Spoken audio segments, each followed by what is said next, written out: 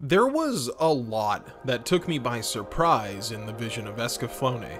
Despite my love of mecha anime and 90s art, the show has pretty much eluded me. And by that, I mean I had no idea what to expect going into this.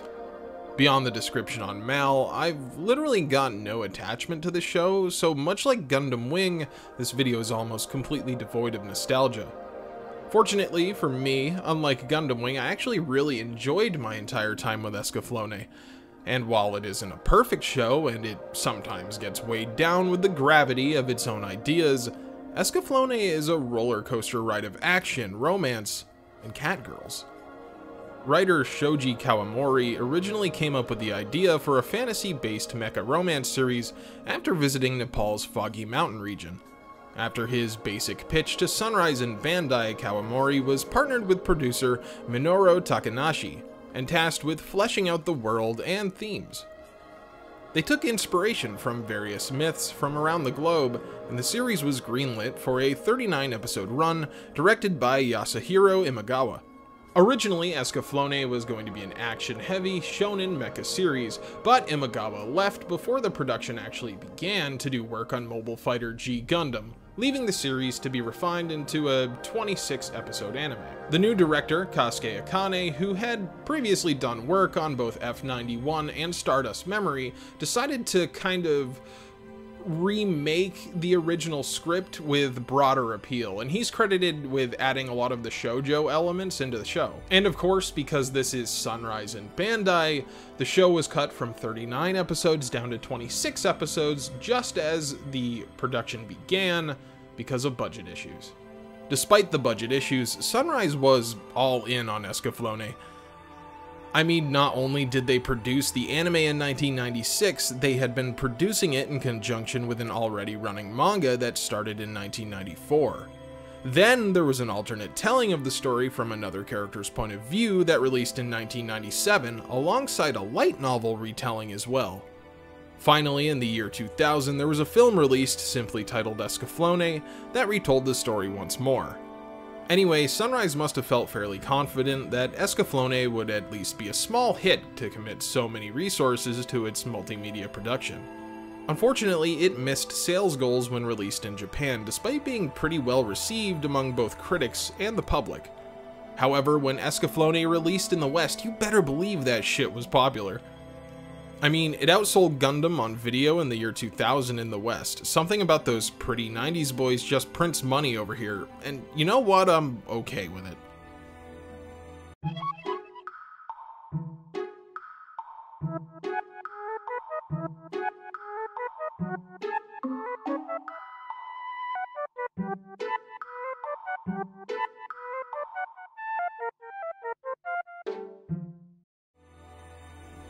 Our story starts with normal, everyday high school student Hitoni Hey, I'm Hitoni! Hey, I'm walking here! Our story starts with normal, everyday high school student Hitomi Kanzaki going about her daily routine. She's a track runner with a crush on a fellow student and a friend who pushes her buttons. A pretty normal kid, all things considered. Now, she does tell people's fortunes with a tarot deck, but hey, you know, witch talk is popular, so I guess the kids are into that. And when I say she has a crush on her friend Amano, she's like obsessed with him. The writers of this show really captured that high school first love cringe energy. During Hitomi's race, she has a vision of a warlike fantasy realm and ends up falling off of a cliff before waking up in the nurse's office. To everyone it seems like she just passed out, but Hitomi has absolutely no idea what she saw or why it was so lifelike. She shows Amano her pendant that was given to her by her grandmother, saying that it acts as a pendulum with a full second in between swings.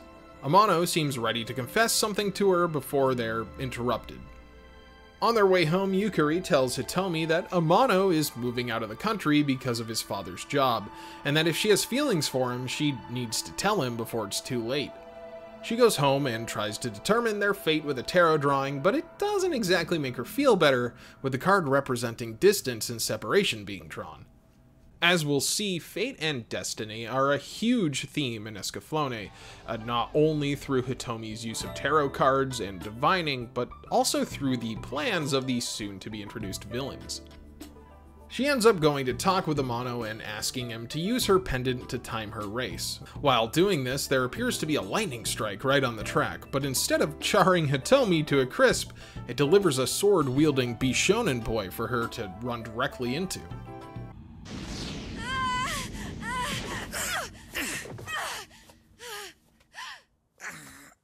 Just who are you? Huh? Where am I? The group doesn't have long to deal with their otherworldly encounter because the flash of light also brought an actual fucking dragon with it as well. I like how the dragon looks in this show too. It's almost like it's animated in a completely different style with how it stands out from the background. The swordsman, who we will know as Von Fennell, is able to slay the dragon and take its heart, but not without Hitomi's help. She has a premonition of Von being impaled and is able to avert this fate by warning him. Even after the help, Von is kind of a dink. I apologize for involving you and your friends in my dragon slaying. Oh, and by the way, you didn't help me slay the dragon, you know. So Hitomi bitch slaps him, and then the two of them are transported away by the same mysterious pillar of light as before. For her first episode, Escaflowne sure does cram a lot in there. The pace is incredibly fast. When the series was cut from 26 to 39 episodes, the production team didn't want to cut out any of the story, so they just decided to condense more into each episode, and you can really tell. Especially later when things move along so fast that calling it rushed would be entirely fair, although it did help to keep my attention throughout the entire runtime. Hitomi awakens in a fantastical land full of knights, dragons, magic, and furries.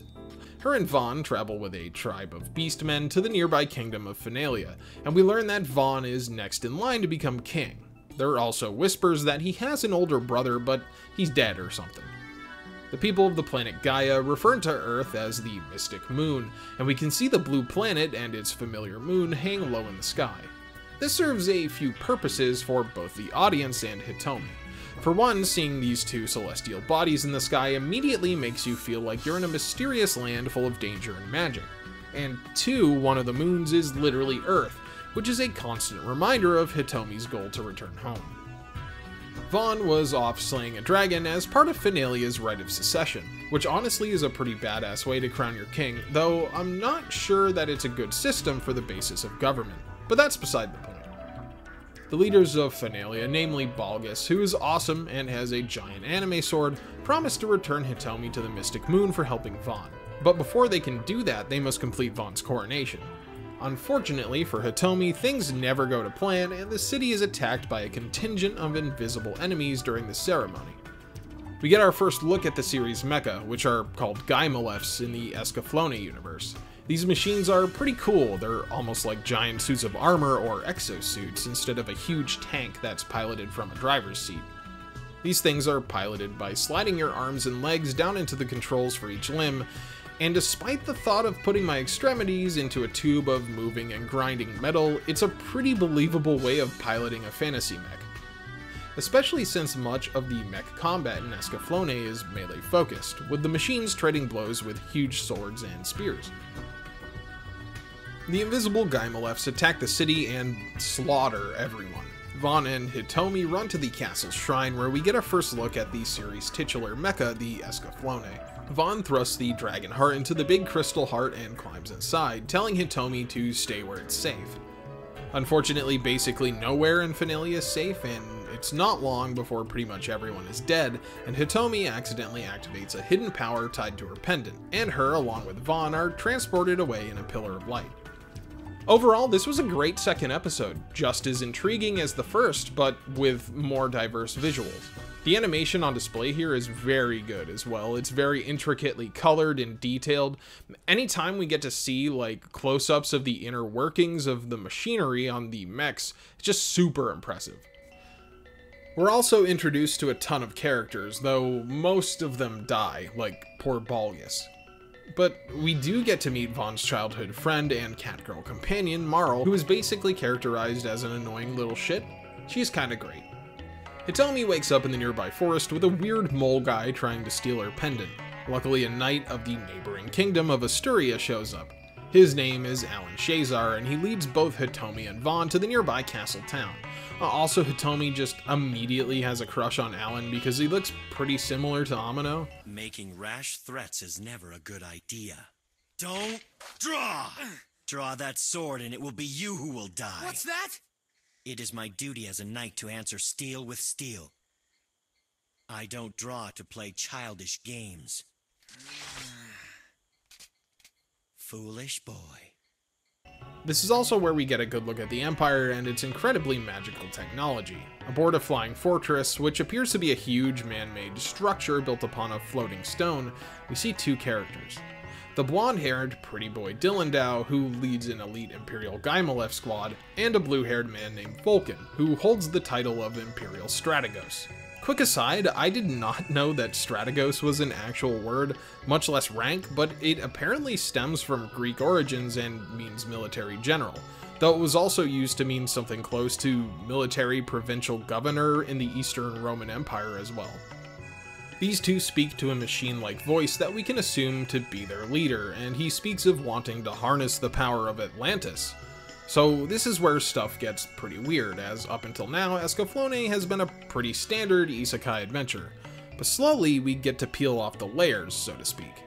I also love the look and feel of the technology on display here. You get the feeling that this tech is just barely working.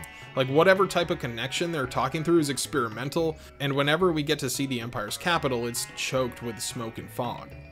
It's a stark contrast to the more primitive and mystical civilizations that take up a direct adversarial role to the Zybok Empire. We see this reflected in their Gaimalefs as well, as the Imperial Gaimalefs use more advanced technology like the stealth cloaks and liquid metal claws. Hitomi has a premonition that the Empire will attack and destroy the castle, but no one takes her at her word. Dylan shows up and asks about the Escaflowne, though the denizens of the castle refuse to give him any information. Eventually, Vaughn fights a duel against Alan, and ultimately loses because he's so hot-headed he just wants to go fight the Empire right now. When Dylan does actually attack the castle, he destroys the whole thing pretty easily, but everyone important escapes aboard a flying ship called the Crusade. During the escape, Vaughn reveals that the Escaflowne can transform into the shape of a dragon and leads away the pursuers, ultimately being captured. Vaughn is taken to one of the Zybok Empire's flying fortresses where he meets Strategos Vulcan, who is revealed to be his brother, who went missing after failing the rite of dragon slaying. It would seem that he lost an arm to the dragon and was saved by Emperor Dornkirk's technology. So now he has a cool robot arm, and the parallels to Star Wars only get stronger and stronger. Not that everything doesn't take from Star Wars. And yes, before you say it, I know that Star Wars is based on like old samurai serials. I get it. Yep, I know. Hitomi is able to prove to Alan that her powers are real by using her tarot deck. Alan and his knights agree to save Vaughn, since they also sort of have a chip on their shoulder after Zybok burned down their entire town. Vaughn fights Dylan in a cool sword fight and completely breaks his brain after slashing his face. If Dylan was kind of crazy before, he just goes straight insane now, to the point where he just like beats the shit out of his subordinates. Vaughn is able to escape from the flying fortress with the help of Hitomi and Alan, and the Crusade immediately heads towards the city of Pallas, which is the capital of Asturia. Man, I love how Pallas looks. The scenery of the show is truly beautiful. It's like something directly out of a Dungeons & Dragons game that I've DM'd. On the docks, we are introduced to a princess of Asturia named Malerna. She appears to be in love with Alan, and though Alan has shown a lot of kindness to Hitomi, I kind of get the feeling that he's like that to every woman he meets as part of his chivalrous knight shtick. However, Hitomi, being a teenage girl, is totally taken by Alan and mistakes his kindness for genuine romantic interest, which is something that becomes a driving force later on. Here, though, it's important to note because it causes strain on the relationship between Hitomi and Malerna, who treats the girl from the Mystic Moon as a servant at first. You there, girl. Be a dear and carry Alan's bags. Huh? Who, me? That's right. I meant you. She's not a handmaiden. She's with me. We also learn from the other Princess Ares that Alan used to have another lover named Marlene, who was Malerna's sister. Damn, Alan is really picking the fruit from that family tree. Alan talks with King Aston and is shocked to learn that the kingdom is already in league with the Zybok Empire. In fact, Fulkin is already there and blames Finalia for the earlier military clash. The king demands Alan turn over Vaughn and the Escaflowne, and ultimately Vaughn ends up confronting Fulkin on a bridge, who asks him to join his forces, only for them to almost be sniped by Dillendow, because Dillendow is fucking crazy. Vaughn ends up having to fight a bunch of the king's mercenaries as a test of kindness, and beats them all pretty easily. We can see King Aston is a total dickwad because he's just openly talking about selling the Escaflowne, and then he just throws Alan in jail. But before Alan is locked away, Hitomi sees him smooch Melerna and decides to just run off, getting shoved into a burlap sack by a total weirdo working for the Empire. Vaughn saves her and they both decide to leave together. Hitomi and Vaughn come across a dragon graveyard where the Empire excavates energists to power their Gaimalefs. The pair destroy the mine, with Hitomi kind of getting in the way and falling in a giant hole. This is where Vaughn has to reveal that he also has big pretty angel wings, as soon as he swoops in to save Hitomi. It turns out that Vaughn is a Draconian, one of the ancient people that descend from Atlantis. The Draconians are now things of legend and are feared because of the legends of Atlantis' destruction. We see that Vaughn's father, the King of Finalia, came across a winged woman named Vari and took her as his wife when they fell in love, despite the warnings of his advisors. After his father died, Vari would leave to try and find the missing Fulkin, but never return. So Vaughn and Hitomi bond over their lost families and find that they have more in common than they originally thought. Alan shows up once more and saves the two from Dillendow once again, although he's gravely wounded in the process. Luckily, thanks to Melerna having a medical degree, she's able to save his life. Now, though, they must decide the next course of action, as the crew of the Crusade can't return to Palace because they're considered outlaws. They decide to go to the city of Freed, which is currently under the rule of a young prince. Yeah, the kid Prince Cheed looks suspiciously like Alan, and it's even more apparent when we learn that his mother is the late Queen Marlene, who was Alan's former lover. Their arrival in Freed gives this poor kid a lot of trouble too, as Fulkin sends a doppelganger to kill Vaughn, and they ultimately learn about Hitomi's powers, while also convincing members of the kingdom that Alan is a rebel. The entire crew of the Crusade are thrown in prison, but Hitomi is able to see through the doppelganger's disguise. After Vaughn learns how to douse for invisible enemies and defeats all the Zybok soldiers sent to kill them, the Duke of Freed returns. Melerna is able to convince Duke Freed that Zybok will turn its sights on them next, and this sways him enough to name Alan as his own knight. The crew, now no longer being outlaws, asks Hitomi to use her powers to get details about the coming attack, but she refuses, saying that she doesn't want to just be used as a tool, and also she's pretty terrified from the visions as they seem pretty traumatic. While snooping in her sister's room, Melerna finds a hidden journal that confirms her suspicions that Jeed is Alan's son. She confronts Alan about this, and the Duke overhears, shouting that Jeed is his son no matter what, and confirming that basically everyone knows about it. Zybok launches its armies to assault the city of Freed, but they find the castles empty. That is, until the soldiers drop the roof on them, which is 1, a badass plan, and 2, totally awesome.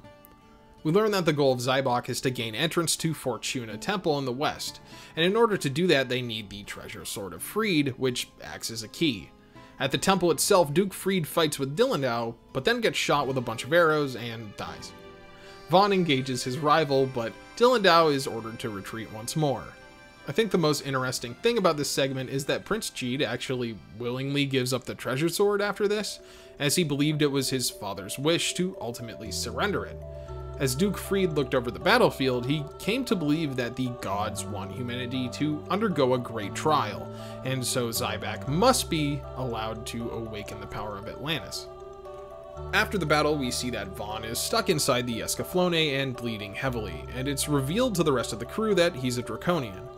Melerna tries to treat Vaughn's wounds, but is confused as no matter what she does, they just won't heal. And strangely enough, Hitomi realizes that the damage on the Escaflowne matches Vaughn's wounds perfectly.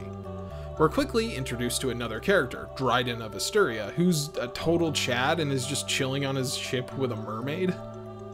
Melurna asks Dryden for his help, and he obliges because, surprise, surprise, the two are actually engaged to be married, despite not knowing much at all about each other, but I guess that's how noble marriages go. Dryden is also an incredibly wealthy merchant and tells the Crusade crew that the Escaflowne is what is known as an Ispano Gaimalef. These special mechs are built by a mysterious race of people known as the Ispano and require a blood ritual that ties the pilot to their Gaimalef. Luckily, Dryden flicks a little hidden switch on the Escaflowne and a huge Ispano mothership shows up to repair it, only demanding, a few million gold to complete their fixes. Dryden pays the bill because he's fucking awesome, and he's also a wealthy merchant who wants to help out his betrothed. Before I move on, I personally think the Ispano were the least well thought out part of this show. They appear from nowhere, and as soon as they show up to help the main characters, they just disappear again. They are a deus ex machina, especially the machina part, because according to the director, the Ispano are actually like cyborgs created by the Atlanteans way back when. None of that's in the show, just so you know. It was just made up after. Yeah, I definitely feel like that was something that was cut out of the 39 episode version for sure. As they repair the Escaflowne, Vaughn can feel it as if it's his own body, but after they're done, he's a total badass, so I guess it's an even trade. He fights Dillendow and would have definitely killed him, but due to Vaughn being able to see the anguish of Dillendow's dead subordinates, he freezes, and the Escaflowne dims and falls over. Hitomi can't get Vaughn out of the deactivated mech, so she passes out and talks to him in a dream reality that appears as a beautiful place. It doesn't last long as the two see the fall of the civilization of Atlantis, and we learn that the Atlanteans originally came from Earth, and were a people so advanced that they created a machine that could turn dreams into pure energy. It made them omnipotent, but in their hubris they caused the downfall of their own civilization. As the world around them crumbles, Hitomi asks Vaughn to save them, and so he does by finally accepting who he truly is and using his draconian wings. Despite waking up from the dream, they aren't out of the woods yet, as a pair of sexy cat girls show up and demand Vaughn and the Escaflowne, only stopping when Marl intervenes. These two were saved by Falcon when they were young, and we can see that they're pretty attached to him now. Dryden discovers the journal of Alan's father, Leon Shazar. Upon reading it, he learns that Leon was a renowned explorer who was shipwrecked while looking for a place known as the Mystic Valley. While looking for this place, Leon meets an old man named Isaac who he befriends. Isaac learns that Leon is searching for a woman that he once saw who claimed to be from the Mystic Moon, and Isaac confirms that he himself is from that place as well. It turns out that the woman that Leon spends his life searching for, to the point that Alan believed that he abandoned his family, was actually Hitomi's grandmother, and the pendant was Leon's. Isaac is revealed to be Emperor Dornkirk, which is pretty easy to figure out since they sound the same, but he's also revealed to literally be Isaac Newton. Apparently, Isaac Newton was so obsessed with the concept of the law of fate after discovering gravity that he went to Gaia after he died so that he could continue his work. Dryden gets everyone to go to the Mystic Valley with him, which they learn is in a place called Asgard. Dornkirk learns that they're approaching this sacred place and wants to stop them, but they're pretty much already inside, and not even the combined efforts of Dillendow and the Catgirls can stop them. In the ruins of the Mystic Valley, Hitomi is able to read the ancient murals and explain the history of Atlantis to everyone, and they learn that the final moments of their destruction, the Atlanteans used their machine to will Gaia into existence, and also that Hitomi's pendant is part of that Atlantean machine, which is probably why it's so easy for her to influence fate and see glimpses of the future. Unfortunately, she also learns that her wishes on the pendant are also the cause of a lot of the bad stuff that's happened to the group so far. Also, Vaughn's mom shows up in Force Ghost form and gives him a new Energist while explaining all this stuff. Look, there's some stuff in this show you just have to roll with, and I can't really go in more depth than that. Vaughn, Hitomi, and Alan are transported by a pillar of light directly to Emperor Dornkirk's throne room. He reveals that he spent his time on Gaia making this giant machine called the Fate Alteration Engine, which is not only an awesome name for a metal band, but it's also his life's work and will allow him to remake the world in a perfect state. It's revealed that the Escaflowne is the final part of the Fate Alteration Engine, and that the trio are thrown into the dungeon. Because of Vaughn's blood right with the Ispano Gaimalef, he's able to control it from a distance, and it allows them to escape and get back to the Crusade. I just gotta say real quick, they don't use this remote control ability again, and it's kind of aggravating because there are a whole bunch of ways that could be super overpowered. 3 weeks later, the group is back in Asturia, and are no longer considered outlaws because the Empire has been acting like total assholes for a while since the truce. Dryden plans on marrying Malerna the next day, and this makes Hitomi incredibly sad because she still has the hots for Alan, and she sees him and Malerna sneak a final kiss. Malerna asks Hitomi to read her fortune with her tarot cards, and Hitomi purposely gives her a fake reading and tells her to be happy and marry Dryden, which is honestly sort of a fucked up thing to do. During the wedding, Hitomi tries to interrupt and admit her plot, but she's interrupted by the duo of Ilya and Naria, who've been powered up by Dornkirk's super lucky blood. Yes, he makes artificial blood using the Fate Alteration Engine that makes people incredibly lucky after a full transfusion. Is it really dumb? Yes. Is it also really, really awesome and totally a reason that I love anime? Yes. Their super luck makes them really hard to deal with, and the two end up kidnapping Hitomi.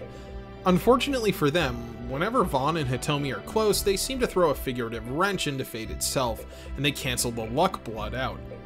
There is a showdown between Vaughn and Falcon on the floating fortress, and Vaughn comes very close to killing his own brother before the intervention of Naria, who takes the final blow meant for him. The fortress explodes, and Vaughn is able to escape with Hitomi on the Escaflowne, leaving Falcon to his fate. Falcon survives the wreckage of the sinking fortress, and then he gets really mad at Dornkirk and tells him to shut up because Dornkirk is an old aloof weirdo that doesn't care that Naria is dead. Dryden proposes economic sanctions on the Empire after they try to kill him at his own wedding. I mean, always thinking like a merchant, I guess. Vaughn and Hitomi both decide to go on their own to find Falcon, and they end up taking the Escaflowne all the way back to the ruins of Finalia, where Vaughn plans to confront Falcon once and for all. They show up ready to fight, but are taken by surprise by the arrival of a bunch of dragons. Hitomi is saved from a dragon by Falcon, and he reveals that when he went on the dragon hunt, he realized that the creatures only attack people that have a heart full of fear and hatred, and if they were just left alone, then they wouldn't need to be slain. This really drives home Falcon's philosophy, because despite working with Dornkirk and doing some pretty despicable things, Falcon actually has a separate goal from his Imperial master. He wants to use the Atlantean machine to end war completely, and now to do this, he asks Vaughn and Hitomi to join forces so that they can stop Dornkirk's plans. Asturia gives Falcon asylum as long as he helps them in their fight against the Empire, and we see that they go on to form an alliance against Zybok with the neighboring kingdoms. Dylan shows up to fight Vaughn at the harbor, but is mysteriously teleported away. While this is happening, Alan confesses that he loves Hitomi, which is sort of weird and comes out of left field, as he spent the show toying with Malerna and lamenting his lost love. Until now, I felt like his flirting towards Hitomi was just his chivalrous personality and how he treats every lady, but I guess not anymore. Hitomi gets all mad that people are still fighting and just wishes she could go home, and that is what her pendant does. Hitomi is transported back to the Earth in a pillar of light, and finds herself waking up in the nurse's office just like in the first episode, a day before she initially went to Gaia. While Hitomi has gone back to Earth, Zybok has surrounded Asturia. Alan's long-lost sister Selena shows up, and she's, not quite right.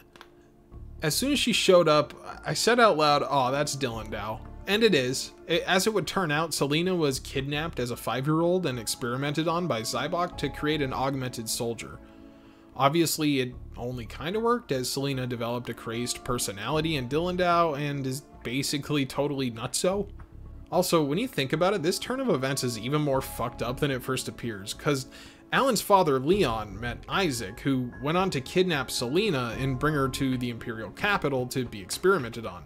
Bro, Isaac Newton is a fucking asshole who kidnaps his friend's children to stick in a giant fate machine.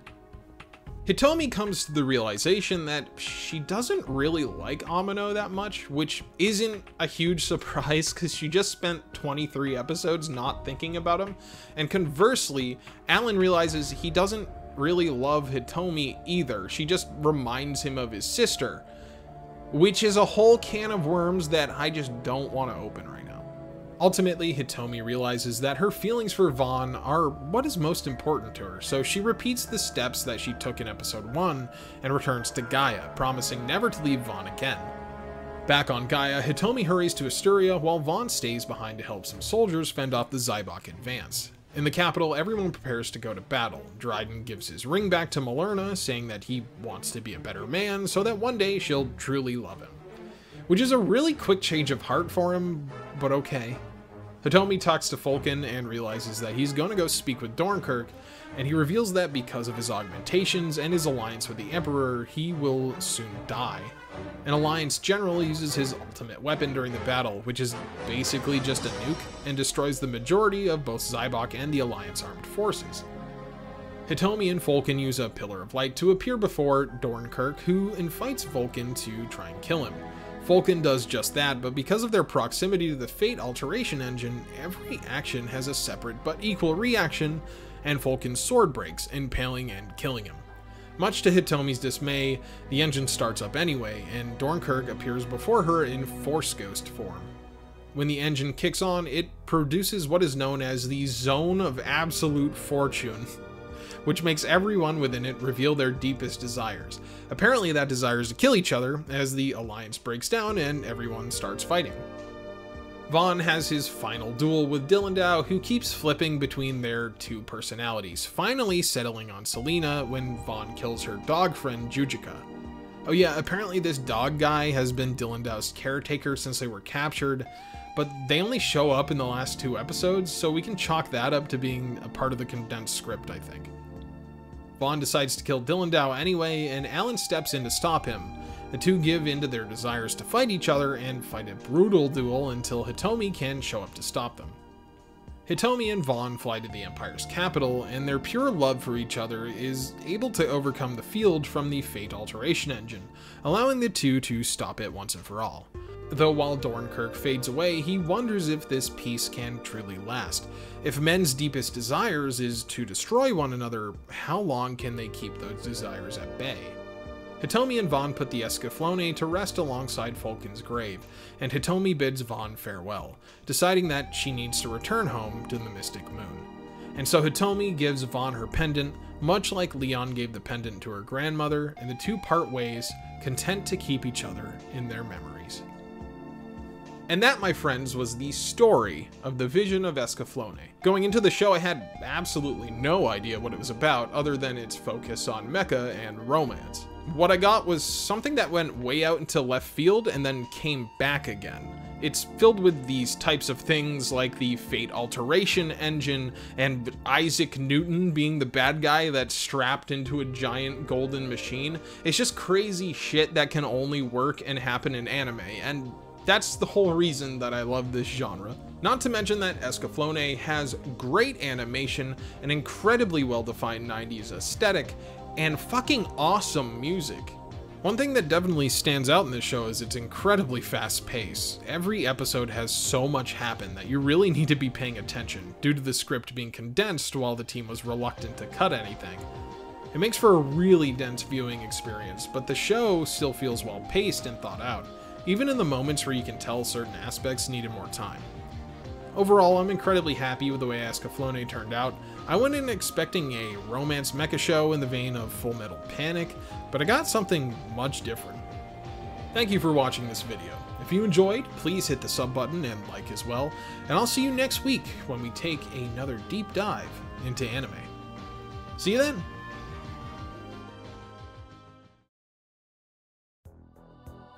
Hey there, and welcome to the end card. I didn't forget this time, surprisingly. Man, this one was a way longer video than I thought it was going to be. I'm actually surprised I got it done, to be honest with you. I thought this was going to be like 20 minutes, and it was like 35. So thank you for watching. If you made it all the way to the end, please let me know. I always appreciate seeing that in the comments. My cat is screaming next to me because she's fat, which is a good thing. Anyway, yeah, this week I actually streamed on YouTube, which was nuts, because when I stream on Twitch, I get like 9 viewers, but my YouTube stream got like 104 peak concurrent viewers, so I guess we are saying goodbye to Twitch, because why bother? At that point, fuck it, I guess. Yeah, man, I really loved Escaflowne. That show was great. So next week it's gonna be Gundam X. Gundam X is awesome, and then I'm excited because I already have the whole month of September planned out on my schedule with 5 anime videos on it and 2 gaming videos. So that's 7 videos. 2 of the weeks in September, you guys will hopefully be getting 2 videos, one on Tuesday and one on Friday. So we'll see what we can do there, and if that's a thing that like I can actually keep up with. If not, it is what it is, but I don't want gaming videos to take the place of any anime videos, because the anime videos are sort of what this channel is based on. But either way, we're going to branch out into a little other content as well. Again, thank you guys for watching. If you made it all the way to the end, excuse me, please let me know, and we will see you next week with Gundam X. Bye bye.